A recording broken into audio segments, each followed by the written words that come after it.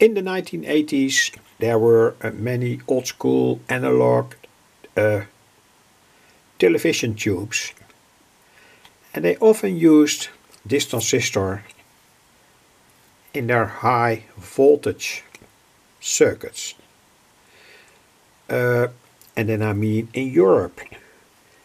They often started with B, U and then a certain type number. TFK, by the way, is a very old brand that no longer exists, even for perhaps 20 or 25 years anyway. This is a more or less modern high voltage transistor, BUW12AF. And when you measure a high voltage transistor with a classical standard transistor tester, you will often find almost no amplification. And that has all to do with the typical properties of the high voltage transistors. They were made for high voltages, and that's the voltage where they have to be tested in a certain way. So here quite a bunch of them, salvaged them through the years, and sometimes I use them especially for high voltage generators. You see, for instance, a very old Russian high voltage transistor. As far as I know, I have to say that I'm not very well acquainted with such a high voltage, or with these high voltage Russian transistors, but I salvaged it from an, as far as I know, a Russian TV set in the 1980s. And here pure German high voltage transistors, as far as I know. Correct me if I'm wrong. And here's another one.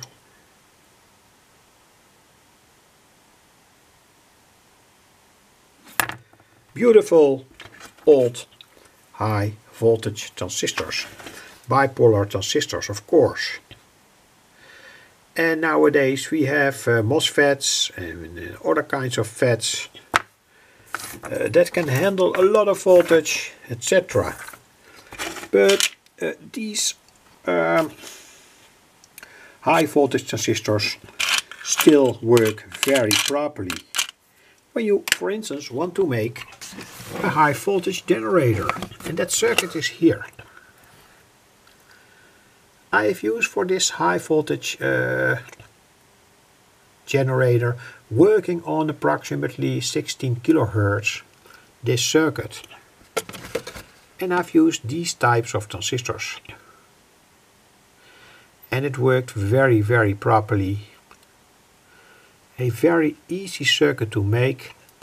And for that high voltage transformer you need a kind of classical, old school, analog high voltage transformer that was made for, say, 16 kilohertz. And that was often the standard line frequency, as far as I know, in old school analog television sets.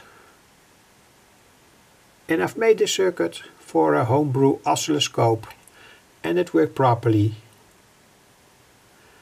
And the 470 microfarad capacitor is necessary to damp all that 16 kilohertz out, so that it does not travel on the power supply lead.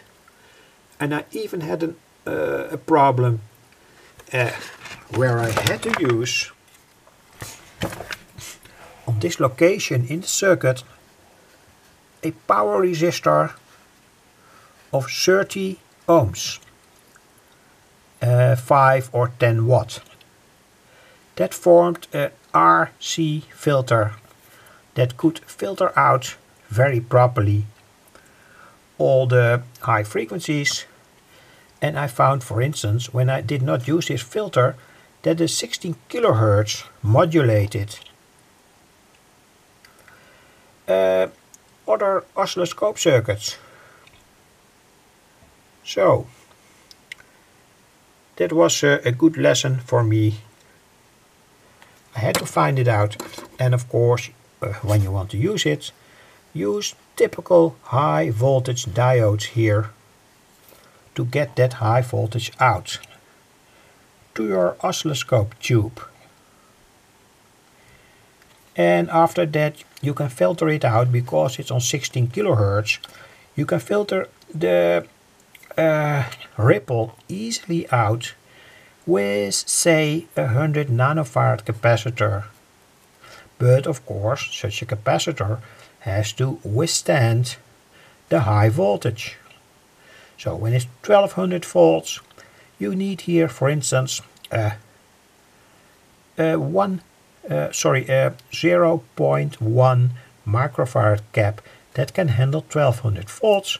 And when you cannot get easily to such a high voltage capacitor, you can connect a few of them in series. And of course you have to calculate it. When you switch 3 100 nanofarad caps in series, and each is 400 volts, the total capacitance is only 1/3 of that value. So go to the radio theory and you will surely get a good answer. And in such a circuit, it's very important, on such a high voltage circuit for an oscilloscope, very important that you over diminish the capacitors here. So when it says 1200 volts, take 2000 volts here. So make a series of capacitors to damp out the 16 kHz frequency. And of course in that case, here is the right place for the high voltage diode. High voltage diode and capacitor that can handle the high voltage. Of course when you go to, say, 800 volts, it's less critical. 1000 volts is less critical. But when you go to, say, 3000 volts, it gets a kind of critical circuit. Anyway, this works. It was tested, etc., etc.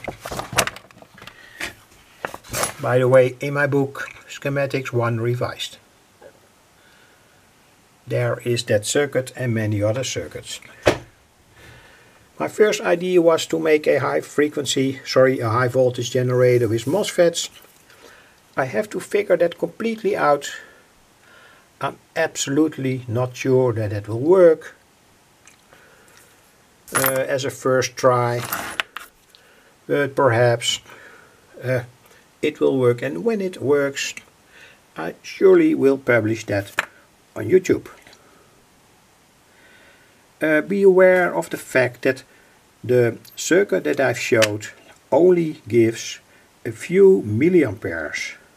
That's enough for an oscilloscope tube. But it has in fact not much power. It's not a power circuit. It's a very simple circuit that gives low power out. Say 1 watt, 2 watt or 3 watt, and that are the values.